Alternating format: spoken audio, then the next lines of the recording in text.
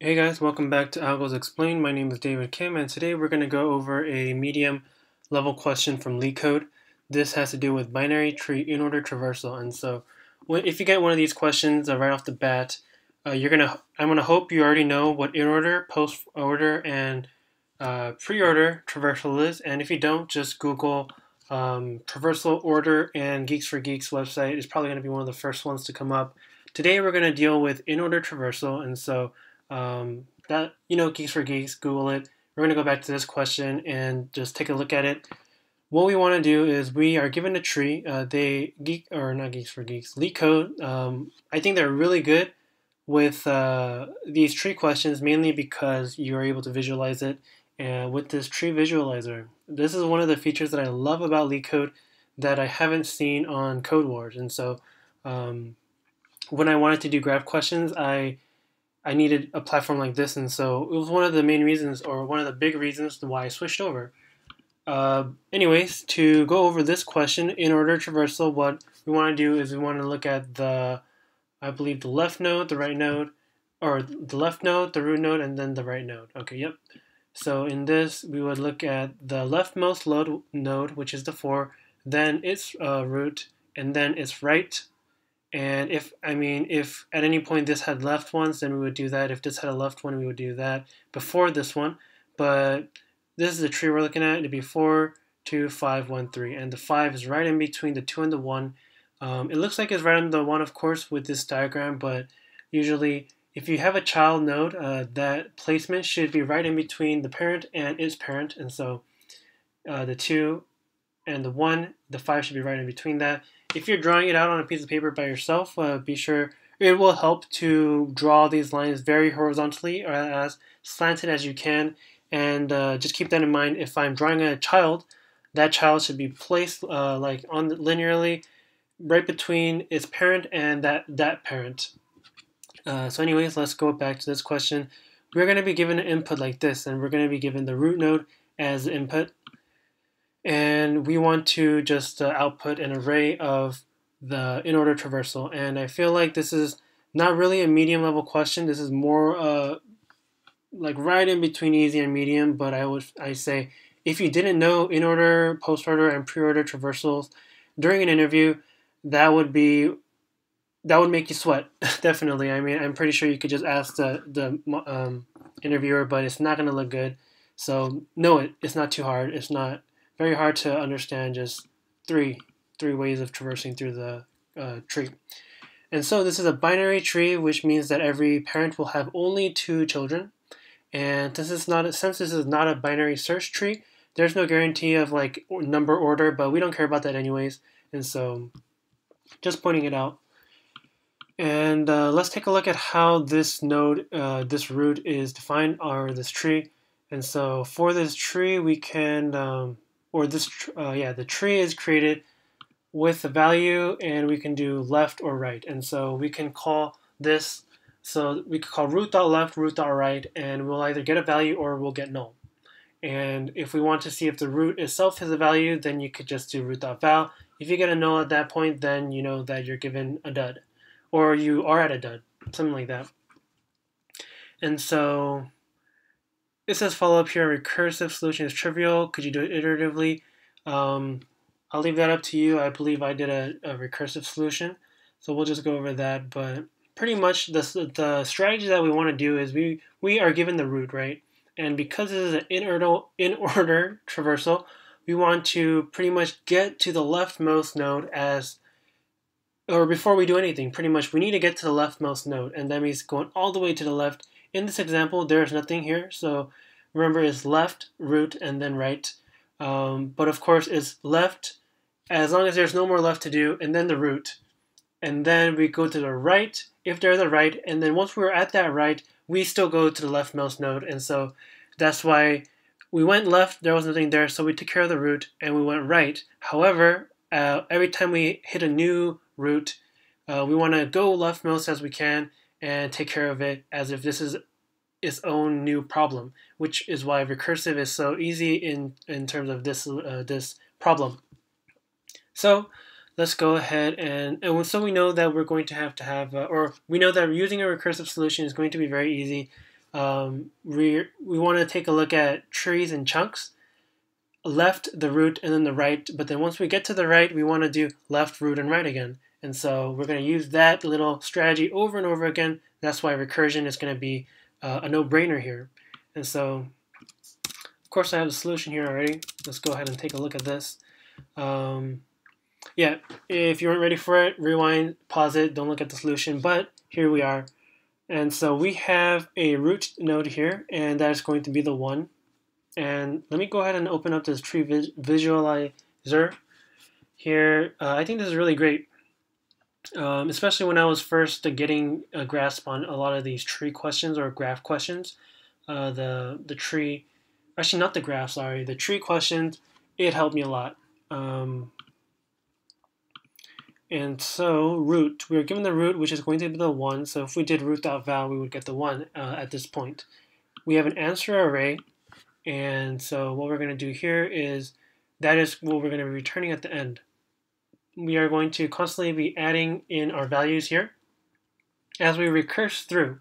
And so we just defined the function in here. You could define it out there if you want. Or actually, can you? Yeah, I believe you can. But for now, this is how it's written. Inorder, add.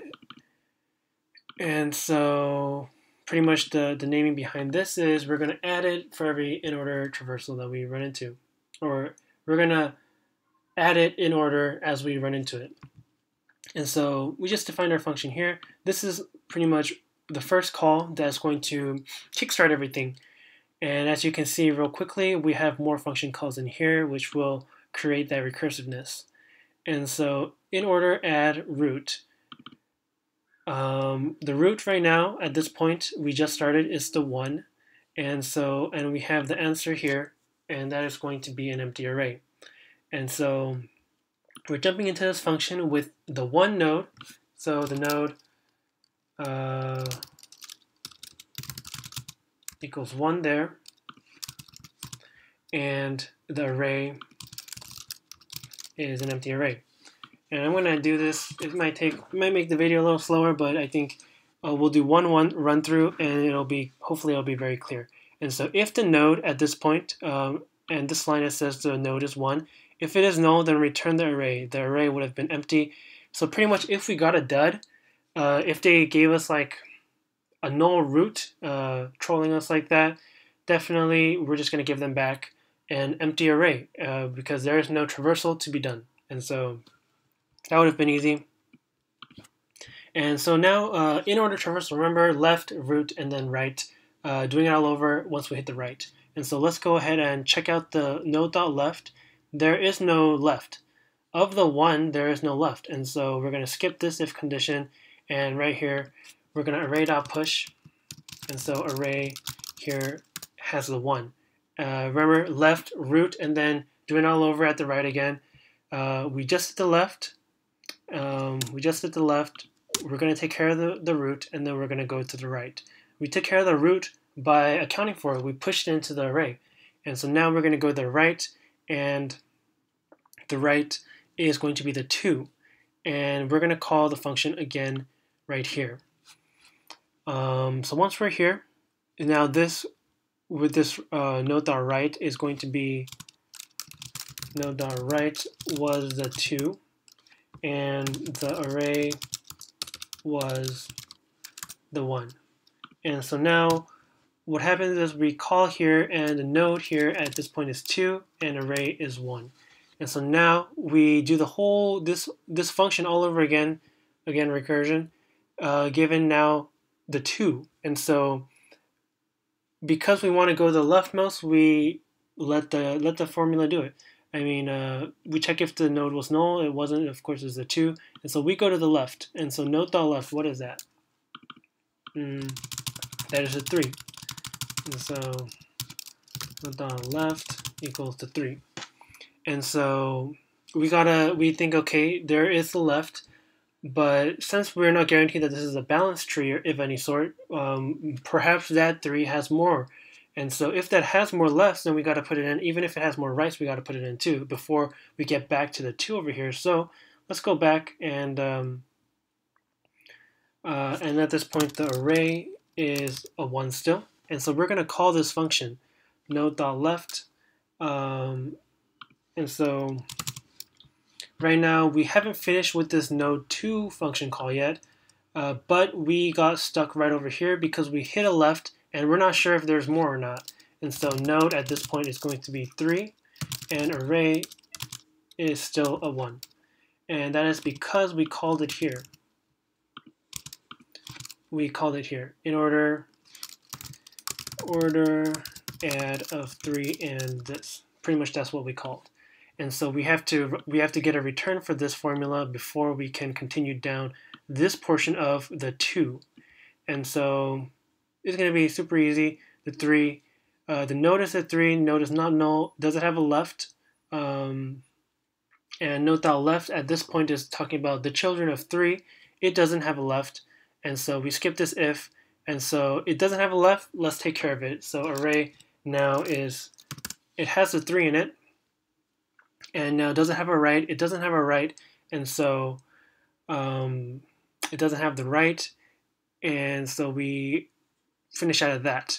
But at this point, we don't return anything. We just, what we essentially did was we mutated the array.